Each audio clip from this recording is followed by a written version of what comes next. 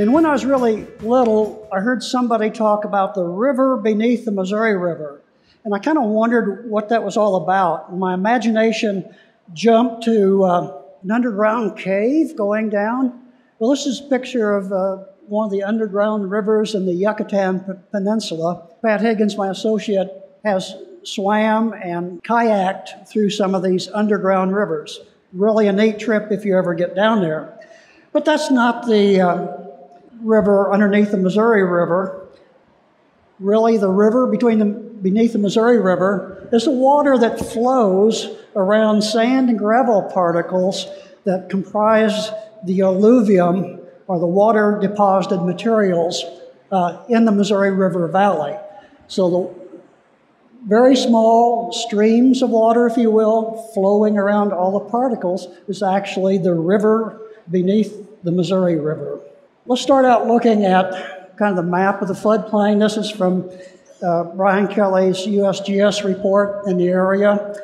We see the width of the Missouri River Valley. In this area, a little less than 4 miles wide. In the Kansas City area, 2 to 2.5 miles wide. Much wider over in the Ray County area.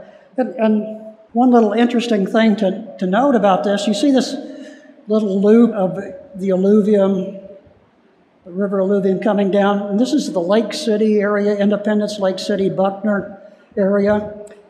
And what happened is the last glacier came down and actually just formed this location. It was the southernmost extent of the glaciation.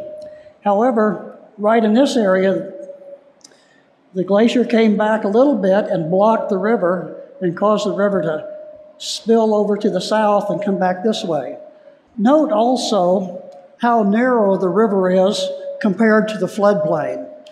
Now, we not only have the Corps of Engineers to thank for making that narrower, but also we have much less reduced surface water flow since the time of the glaciers.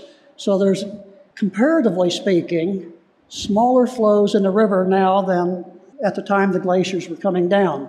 If we look at a cross-section of the river valley, we have bedrock, big bedrock ditch or trough that's filled with sand and gravel.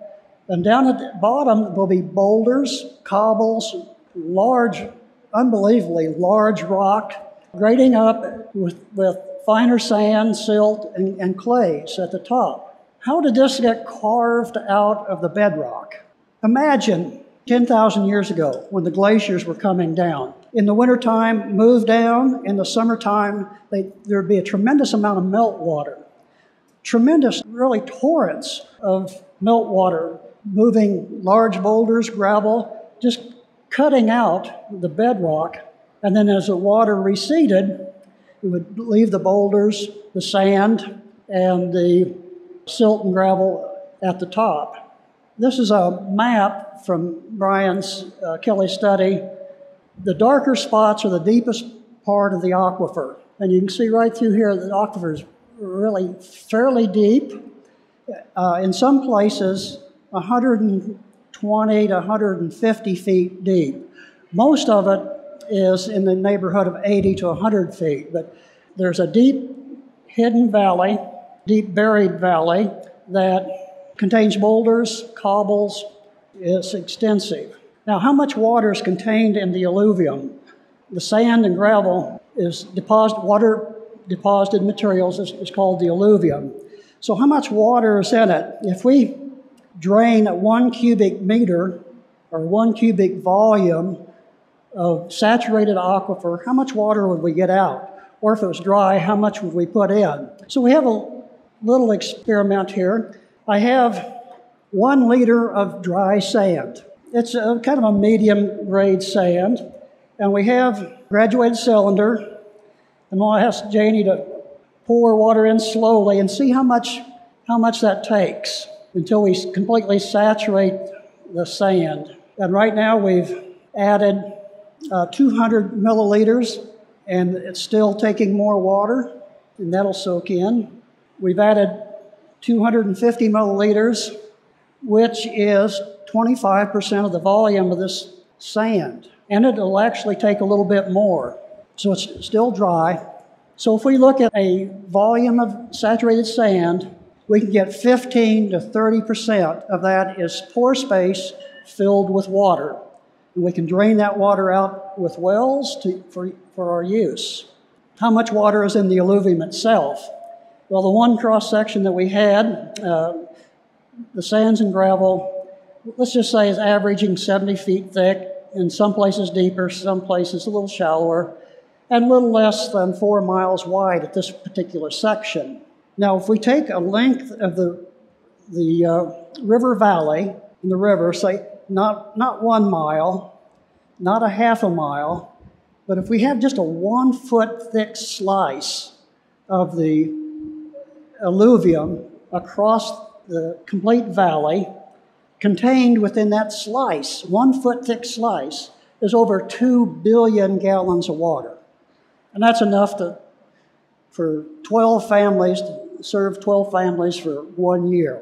And that's just a 1 foot slice of the aquifer thickness all the way across the valley. So if we look in the Kansas City area for, say, a mile length of the river and the valley,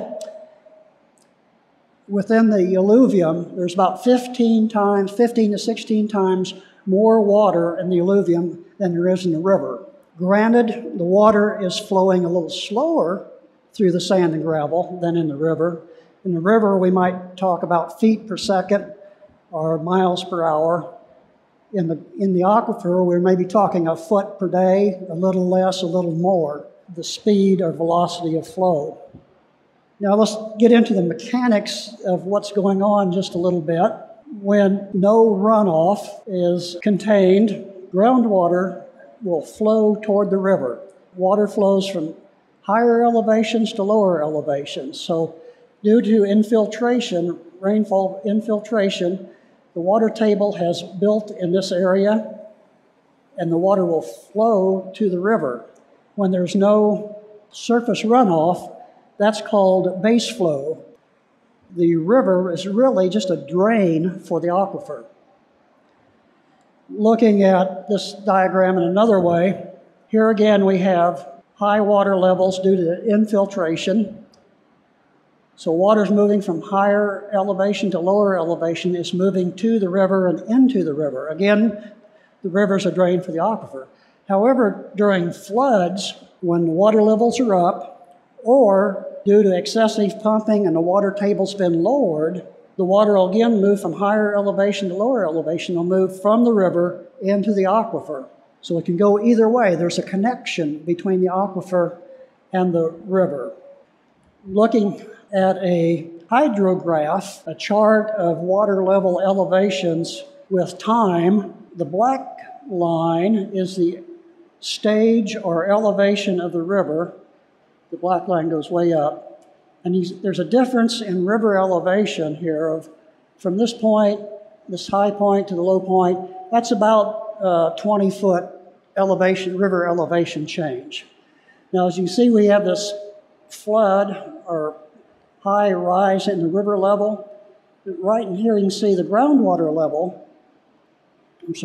These are monitoring wells installed in the alluvium, some distance from the river, varying distance, but as the river comes up, the levels in the monitoring wells will change also. And you can see the monitoring well level kicking up as the river goes up, and then as the river recedes, flow is less, groundwater levels in the monitoring well follow the river. And so there's about a 10-foot difference between groundwater levels due to the change in the river level at this particular point. These are wells installed close to Boonville, between Boonville and Westport in the Missouri River alluvium. And back to our friend, again, the base flow diagram.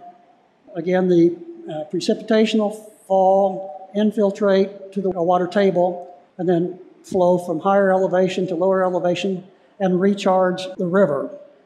Now, if we install a well and start pumping, and if the well's somewhat some distance from the river, or the quantity is not too high, What we're pumping out is 100% groundwater. It's water that's being intercepted on its way to the river. So we're removing some of that water, intercepting some of that water. If the well is close to the river or pumping large quantities of water, the gradient is reversed, and again, water is flowing from high elevations to low elevations and high elevation to low elevations. What we're doing is inducing water flow from the river through the riverbed to the well. It's called induced infiltration.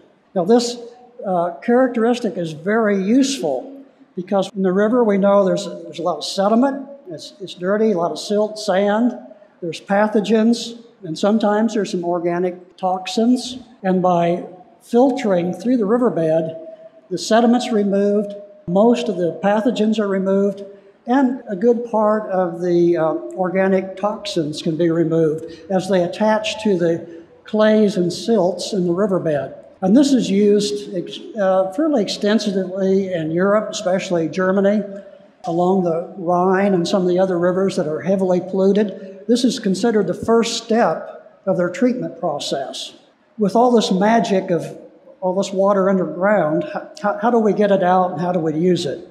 We construct a well, and the basic schematic for a well in the alluvium, and we generally call these shallow wells. They may be 150 foot deep, as compared to deep wells that we have in the bedrock, say in the Ozarks, that might be 1,500 feet deep. So these are pretty shallow, but they can be very large capacity wells.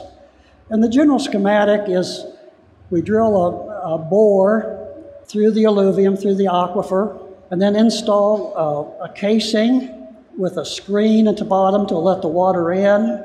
And then we fill the annulus of the hole with a very select gravel to hold back or stabilize the aquifer materials while allowing the water to flow into the well. And then we seal the top of it with a grout to prevent contaminated surface water from moving down.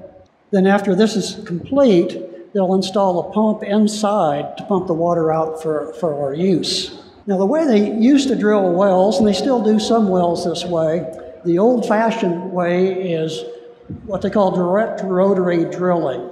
They pump water down through the drill steel, and then the drill bit will disturb the materials or cut the materials, and then the water will carry the sediment to the surface.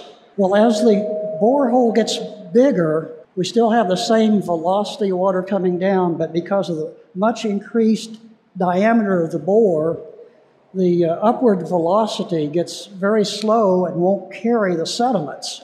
So they do things like thickening the fluid to allow the fluid to carry the sediments out.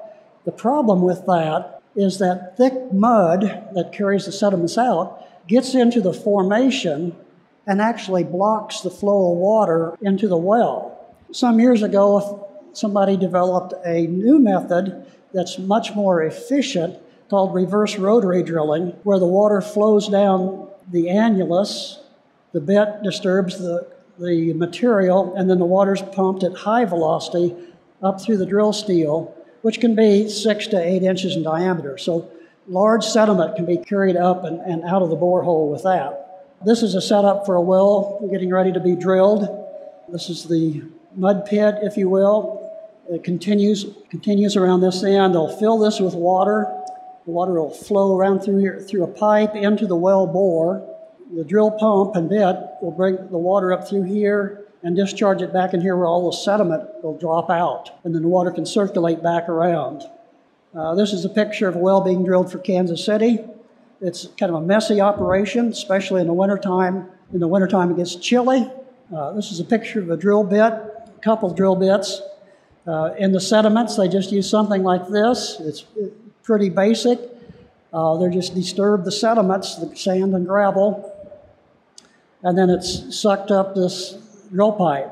Now, when they get down into the cobbles or limestone boulders, they'll use this rotary type bit to break that up. This is a typical sample of sediments that we will catch during the drilling process.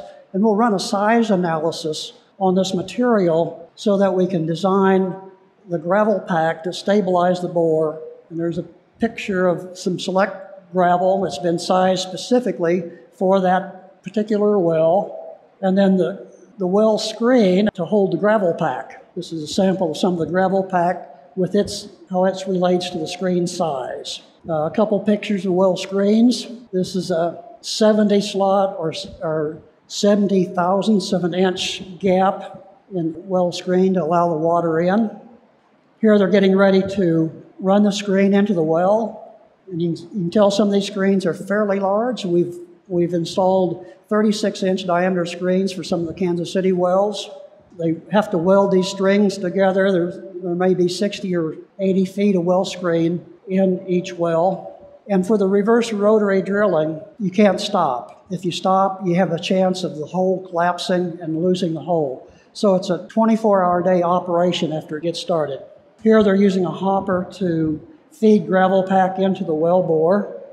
And then when they're finished, this is one of the typical installations. This is for Kansas City, Missouri.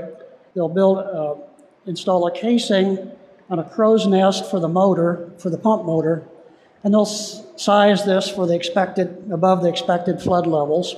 They'll install the pump, which is down in the ground, the motor's up at the top, and then the discharge is underground. This particular well goes about 140 feet deep, and it's atypical for the area. We can pump about 4,000 gallons a minute from this well. You think of your garden hose, running a garden hose, you may have 2 or 3 gallons a minute, maybe. This is rated at 4,000 gallons a minute, so that'd take a pretty big hose for that. There are numbers of cities in this area that use groundwater for their water supply. Independence, Parkville, Johnson County Water District, Kansas BPU, just numbers of cities that use groundwater for their water supply. This shows the location of the Kansas City well field, and that big well is located fairly close to the center of the valley in the really deep buried valley section. Their other wells are a little bit shallower. They're only rated for about 1,000 gallons a minute. Kansas City has a surface water intake that they get most of their water from. And I believe the plant is rated for something like 300 million gallons a day in that neighborhood. So why does Kansas City, with the surface intake, want wells? Well, they use the groundwater, the alluvial groundwater, in a fairly unique manner. Don't remember their total groundwater supply. It may be 30 million gallons a day. I'm not quite sure. But they use it to solve several problems. Using river water, there are 3 significant problems. The temperature of the river ranges in the summer from 80 degrees to winter to 32 degrees. That change in temperature causes some real significant problems. First of them is that cold water takes a lot more chemical to treat.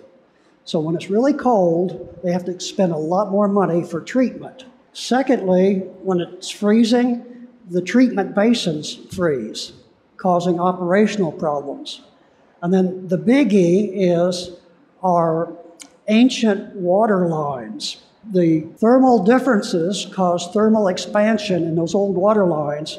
And when the water temperatures drop, we start having water main breaks. So the city uses these wells they'll pump warm groundwater out when the river temperature gets down to a certain point. They'll pump warm groundwater to moderate that cold water temperature. Again, it's the induced infiltration.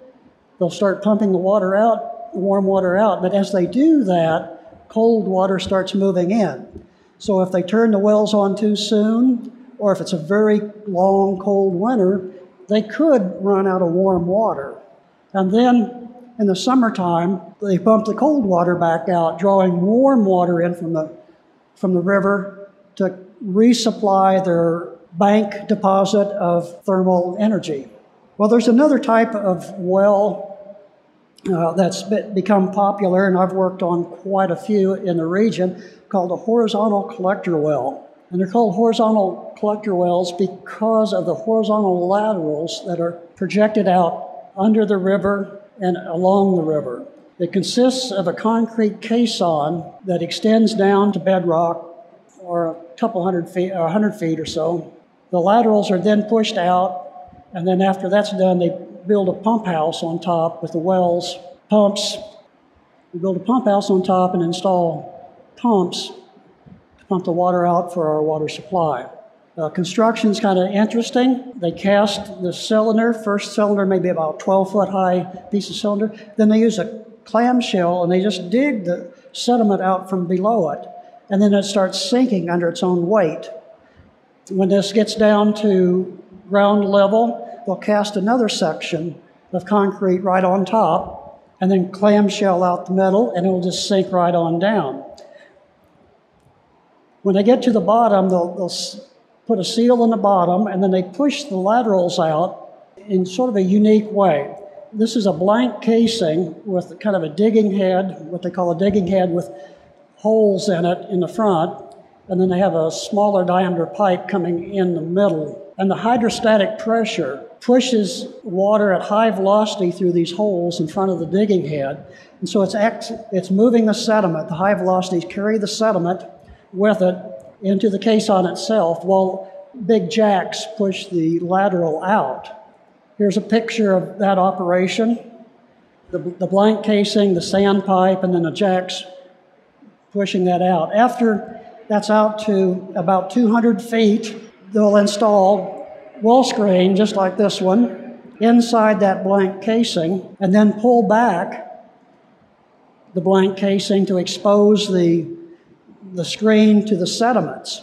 They may have 5 or 6 of these laterals 200 feet long. That may be 1,000 or maybe 1,200 feet of screen with a lot of open area that lets a lot of water in. So there's a lot of water that can be developed with these collector wells versus a vertical well with maybe 50 feet of screen. So you can see there's quite a difference in the capacity of these wells. And then when it's finished, a pump house with pumps. We have several in our area, these collector wells. This is Kansas City, Kansas Board of Public Utilities. This well can pump over 40 million gallons a day. And it's rated as the largest capacity well in the world. Kansas is pretty lucky. They have the deepest, or the biggest hand-dug well, and they have the biggest capacity well. DPU's since installed another one of these, fairly large, adjacent to it. This is over in the Parkville area. Johnson County Water District 1 has installed one of these. Olathe has 5 on the Kansas River. And we just installed one for the new Iatam Power Plant Unit 2. Independence has one rated at 10 million gallons a day. That's it. That was fast and furious, but if you have any questions, I'll be happy to answer them.